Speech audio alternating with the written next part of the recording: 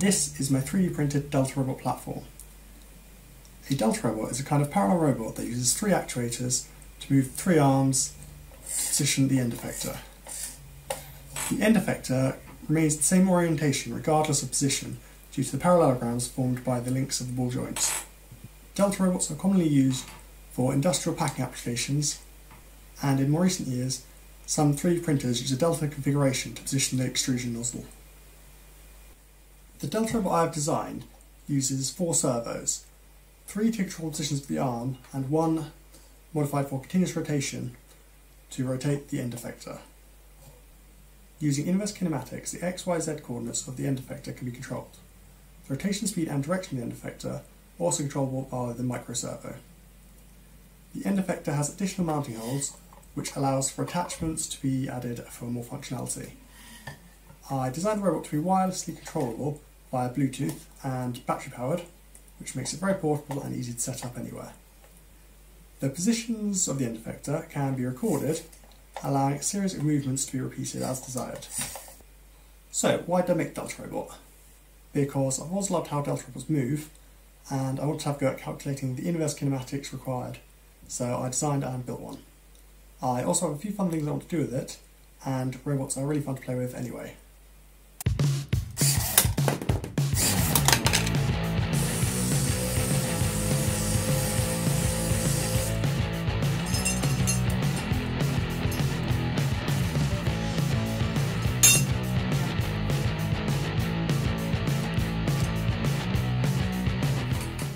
I also have a few more practical applications I want to experiment with, such as computer vision, helping out with some repetitive movements, such as agitating some chemical solutions for chemical etching.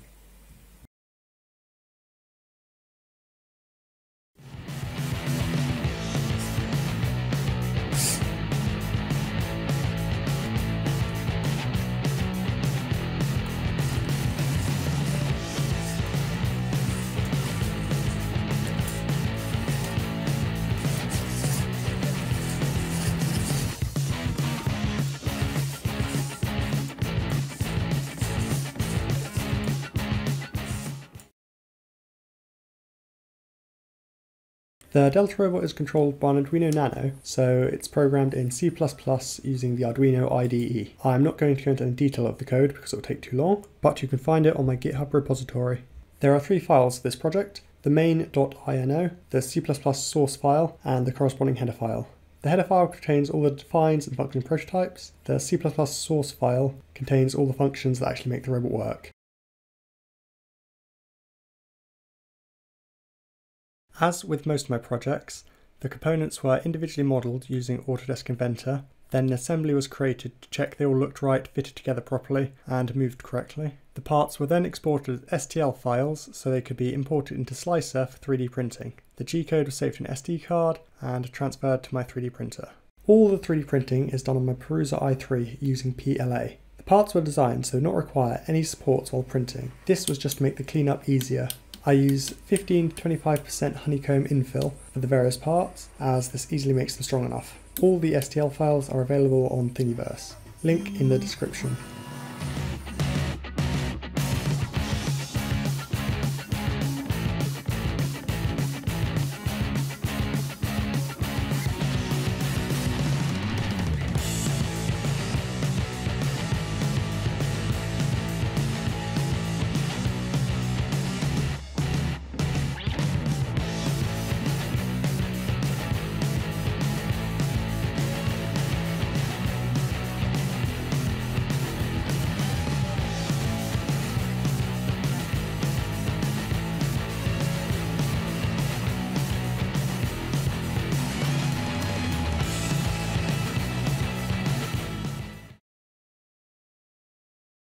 Initially I prototyped the circuit on a breadboard to check it all worked before soldering the components onto a protoboard.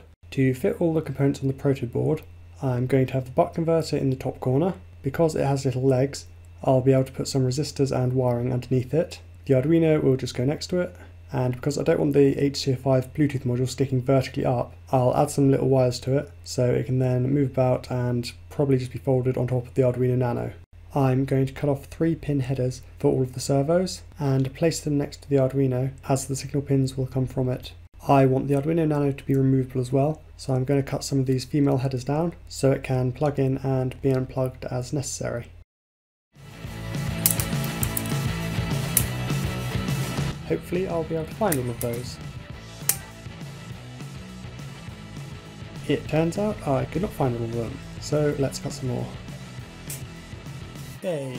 I'm now cutting the female headers for the Arduino Nano and the HC05 module.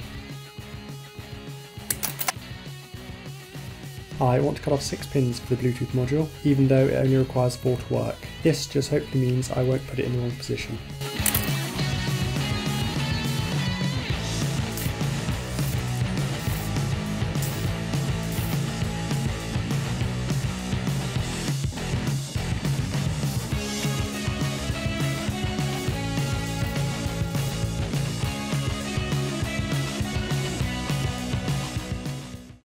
This should be all the components I need for the circuit. I have screwed the buck converter in the corner and marked where the other hole needs to go for the screw, so I'm just going to drill that out with my Dremel.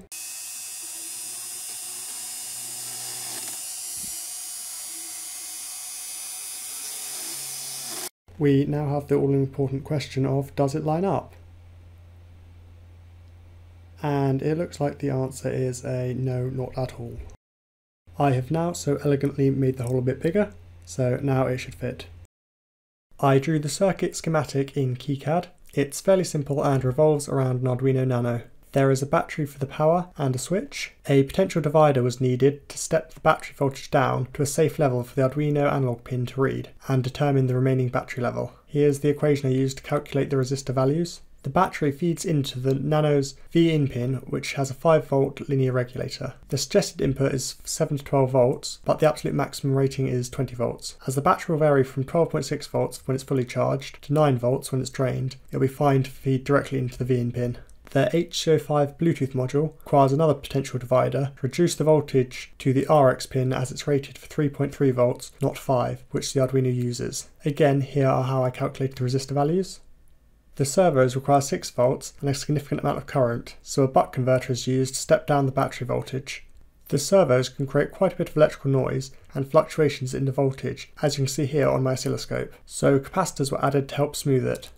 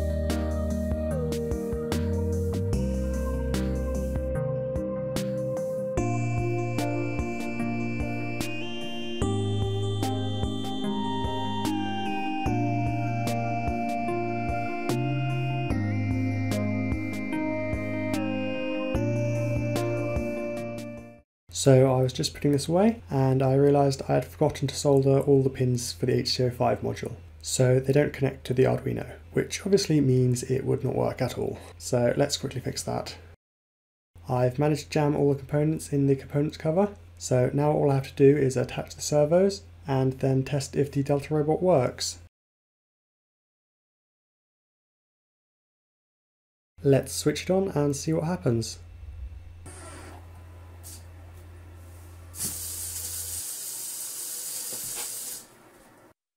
That's good, that's its boot up sequence. It should now move up and down 5 times. That looks pretty perfect. And let's try rotating the top. Unfortunately, the way the servos are mounted isn't that rigid, which allows them to flex and move a bit, creating quite a bit of play in the end effector. So I'm going to try and fix this with a brace. It'll simply slot on top of the 3 servos, connecting them together, making them more rigid. I'm going to model and 3D print a brace, and then we will see if it works. I've printed and cleaned up the brace, so now it should just slot on top and hold the servos. There are little cutouts in the brace to allow space for the servo wires to go past. The robot actually feels quite a bit more rigid now, so that's exactly what I wanted. In another revision, I might extend the components cover to incorporate the cross brace so it'll be all one piece, and that will allow them both to pull off together and go back on together. So it turns out there's a slight issue that the plastic obviously is not very grippy, so things slide off when I am moving it. As you can see here, he's sliding all over the place, and oh no, he's dead. So I thought I'd design and laser cut a bit of foam just to give it a bit more grip.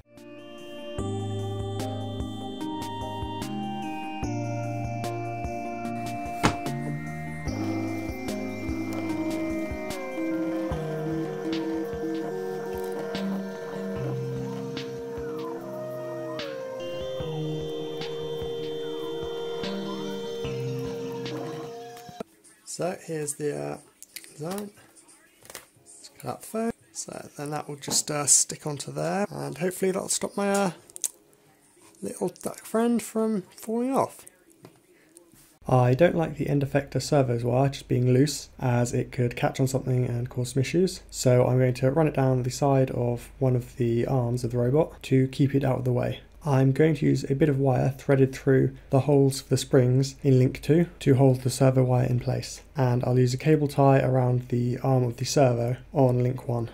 I have now attached the wire to the arm using the holes for the springs, as you can see here, and I've used a cable tie around the servo arm as I said. This allows for the full range of movement with the wire out of the way. For the end effector of the robot, I wanted to make something with continuous rotation because it was more interesting for me. So I ended up creating this design. It uses a micro servo that's been modified for continuous rotation, which drives the rotation through this elastic band. An elastic band is not a great solution for this because it can stretch too much and create some jerky movements. So I want to get some flexible 3D printer filament and print out a belt for it. The design is fairly simple. The outer part of the platform houses half of the track for the bearings, and the inner part houses the other half. There's a little cap to allow access to add the bearings in and remove them if necessary. I have found that the bearings can be a little bit grindy, so I'm going to add some lubricant to them and hopefully that will make them run smoother. I'm just removing the bearing cap so I can put lubricant in.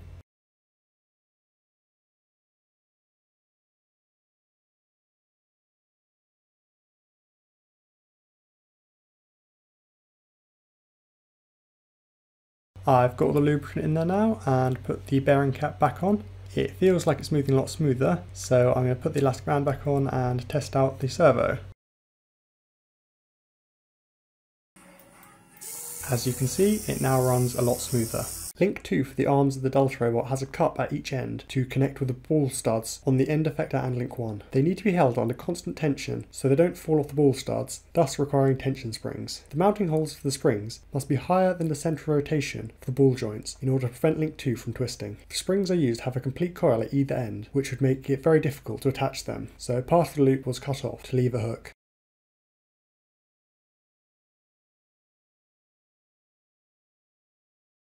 I have now designed and printed a replacement for the cross brace and components cover. It's basically them both just merged together. All I need to do is clean up the prints and check it all fits.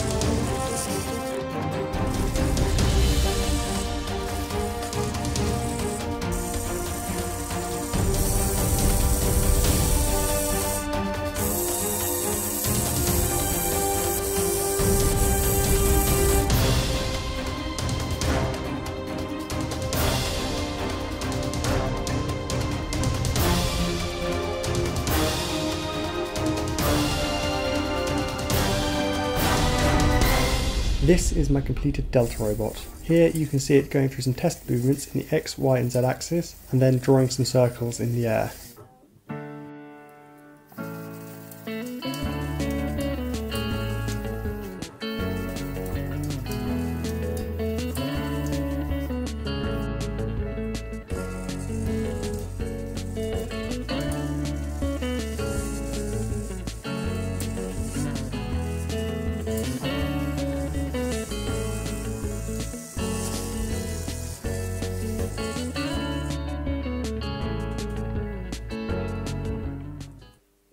I can move the robot and record its current position, then move it to a new position, record that, and so on until I'm happy with the series of points recorded. I can then execute the program, making the Delta robot move through all the recorded points, interpolating between them to give smooth movements. When executing the program, you can pass it a parameter to tell it how many times to repeat the movements.